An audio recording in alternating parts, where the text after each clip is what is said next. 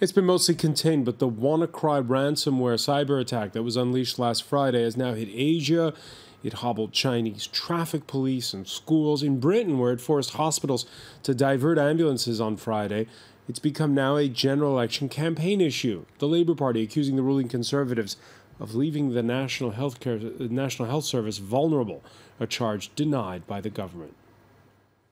And according to our latest intelligence, we have not seen a second wave of attacks, and the level of criminal activity is at the lower end of the range that we had anticipated. And so I think that is encouraging.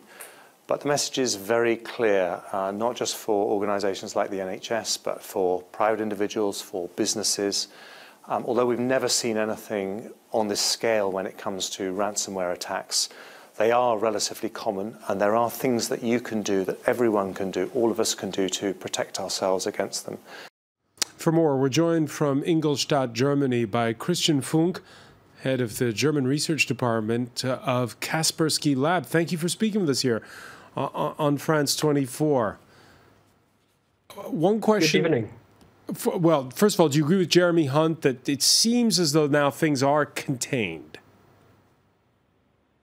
Well, yeah, I mean, we have seen this huge outbreak of WannaCry Thursday last week. And, well, yeah, so hundreds of thousands of machines around the globe have been infected. They've been encrypted. And, well, for now, one of the researchers, he found a kill switch, a domain he registered. So that means the acceleration with which the infections are going on globally, it has went down a little bit. So it's not that huge scale of acceleration, but we are still seeing infections. Who do you think did this? Well, good question. It's always the master question. So nowadays, when we're talking about cyber criminals, we are not in campaigns. That means we're not really talking about individuals, but more about groups of people that are acting globally. So cybercrime is a global, huge economy, and globalization at its peak.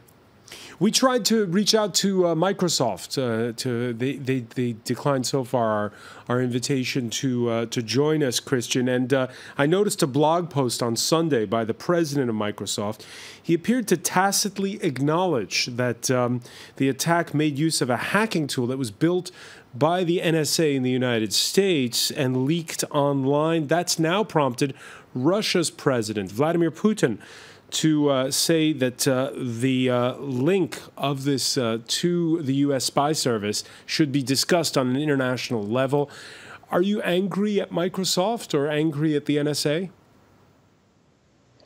Well, the thing is, seen that exploit code that was being used by this malware in a leak that was done some months ago, and well, it has been used in crimeware now. So that means with the release kind of toolkit it's gone public, it means that it also means a huge boost for the cyber criminal activities and cyber criminals. Is Microsoft up to the task?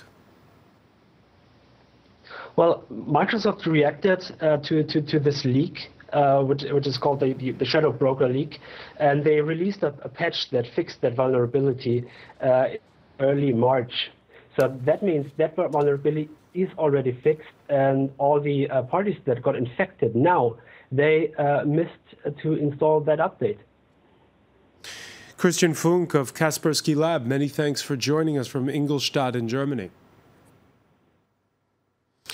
There's more news coming up here on France 24, plus the day's business and sports. Stay with us.